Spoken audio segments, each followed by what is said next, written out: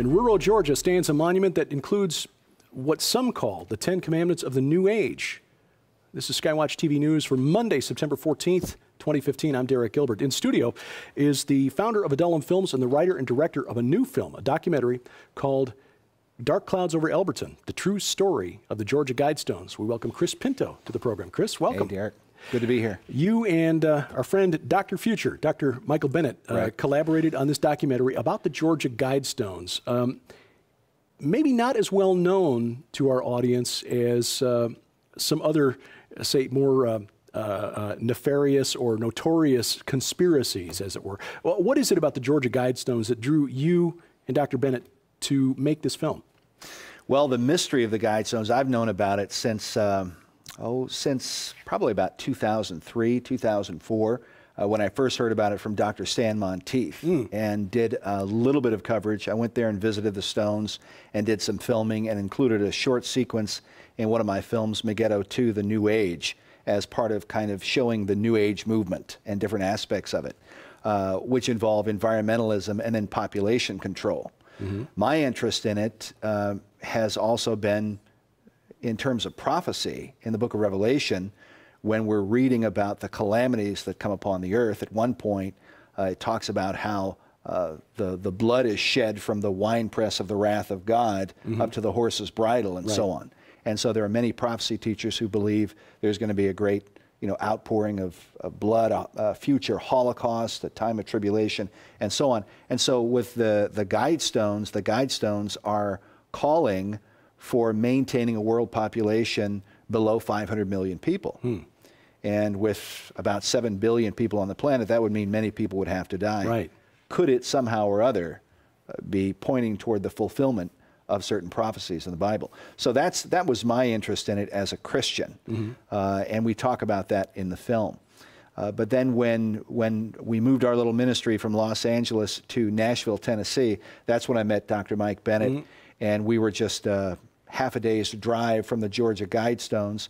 And so I wanted to pursue a more full-length project, a full-on documentary, and really just talk about the history of the monument and go and interview the people there who were involved in the building of it.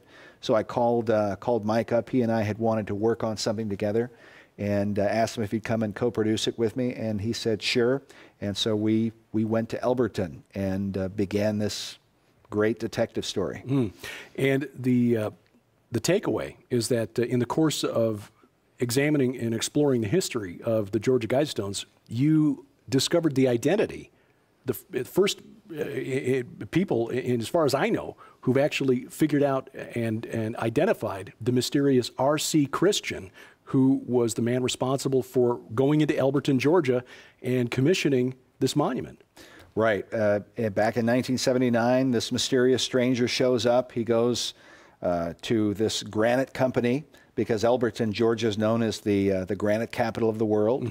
And he talks to a man named Joe Fendley. He introduces himself as R.C. Christian, but admits that that is not his real name. It's a pseudonym. And so Mr. Fendley is very skeptical about him and whether or not, this guy's a kook, as he said. He didn't know. But the man said he wanted to build this large granite monument that was going to provide guidance for mankind. And when he heard the dimensions of the monument, because it's almost 20 feet tall, it's a very large monument with these huge granite stones, he realized it was going to be very expensive.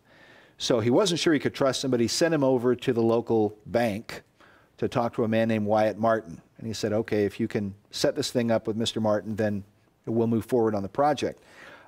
So R.C. Christian goes, he meets with Wyatt Martin, who was the banker there, and Wyatt Martin agreed to handle the finances for the project, but he said, I can't open a bank account for you under a false name. I'm going to have to know who you are. And so he said, okay, I'll reveal my identity provided you don't let anybody else know. And so Wyatt Martin is the only man, historically, who knew the true identity of R.C. Christian.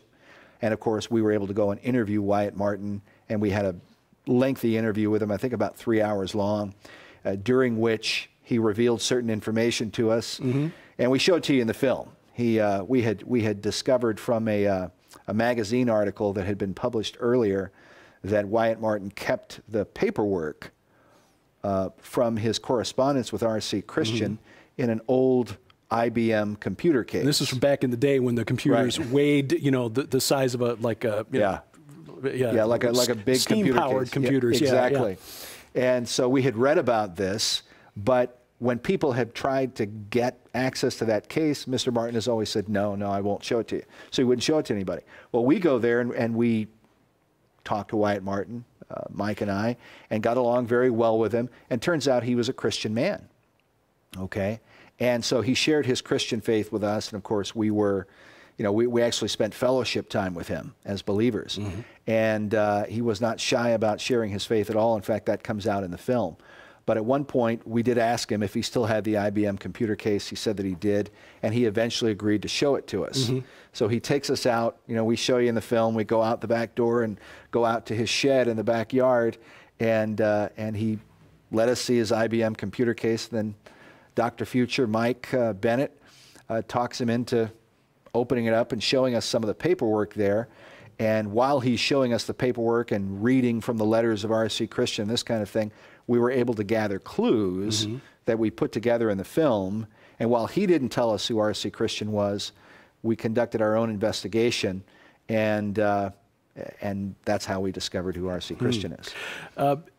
Just briefly, because we'll touch on this more tomorrow, the message of the Guidestones, but without disclosing the identity of R.C. Christian, what did you learn about his background and its relationship to the message on the Georgia Guidestones? Well, his background, he clearly had an interest in eugenics.